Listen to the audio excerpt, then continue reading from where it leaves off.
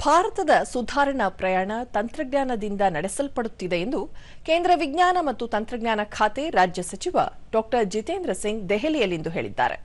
ತಮ್ಮ ಸಚಿವಾಲಯದ ವರ್ಷಾಂತ್ಯದ ಸಾಧನೆ ಕುರಿತು ಮಾಹಿತಿ ನೀಡಿದ ಅವರು 2014ರಿಂದ ಸರ್ಕಾರ ವಿಜ್ಞಾನ ಮತ್ತು ತಂತ್ರಜ್ಞಾನಕ್ಕೆ ಹೆಚ್ಚಿನ ಆದ್ಯತೆ ನೀಡಿದೆ. ಸಂಶೋಧನೆ, ಅಭಿವೃದ್ಧಿ ಮತ್ತು ನಾವೀನ್ಯತೆಯನ್ನು ಹೆಚ್ಚಿಸಲು 1 ಲಕ್ಷ ಕೋಟಿ ರೂಪಾಯಿಗಳ ನಿಧಿ ಸ್ಥಾಪಿಸಿದೆ. ಈ ನಿಧಿ ಸಂಶೋಧನೆ ಮತ್ತು ಅಭಿವೃದ್ಧಿಯಲ್ಲಿ ಖಾಸಗಿ ವಲಯದ ಹೂಡಿಕೆ ಹೆಚ್ಚಿಸಲು ಮತ್ತು ಭಾರತವನ್ನು ಜಾಗತಿಕವಾಗಿ ಆಳವಾದ ತಂತ್ರಜ್ಞಾನದ ನಾಯಕನನ್ನಾಗಿ ಇರಿಸಲು ವಿನ್ಯಾಸಗೊಳಿಸಲಿದೆ ಎಂದು ಹೇಳಿದರು.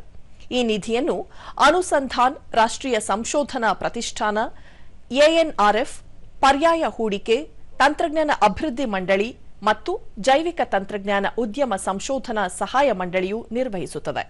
ಈ ಮೂಲಕ ದೇಶದಲ್ಲಿ ವಿಜ್ಞಾನ ಮತ್ತು ತಂತ್ರಜ್ಞಾನದಲ್ಲಿ ಕ್ರಾಂತಿ ಮಾಡಲಾಗುತ್ತಿದೆ ಎಂದರು. ಭಾರತದಲ್ಲಿ ತಂತ್ರಜ್ಞಾನ ಕ್ಷೇತ್ರವನ್ನು ಉತ್ತೇಜಿಸುವ ನಿಟ್ಟಿನಲ್ಲಿ ಖಾಸಗಿ ವಲಯವನ್ನು ಬೆಂಬಲಿಸುವ ಯೋಜನೆ ರೂಪಿಸಲಾಗಿದೆ. ಈ ಮೂಲಕ ಖಾಸಗಿ ವಲಯ ಬೆಂಬಲಿಸುವ ಮೊದಲ ಸರ್ಕಾರ ಎಂದು ಎನಿಸಿಕೊಂಡಿದೆ ಎಂದು ಹೇಳಿದರು.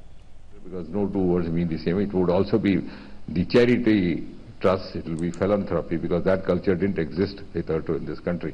So the non-government sources will take over gradually the growth story of this country. So that is going to be one.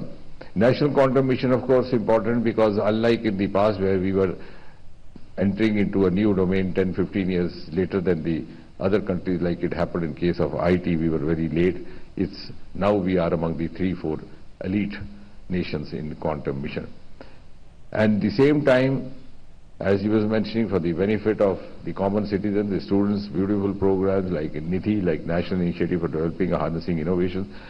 And also, with the whole of government approach, the DST department has also found its outreach in the universities and the lesser institutions, as I said, which were not getting the kind of funds that they often looked for, and they complained that the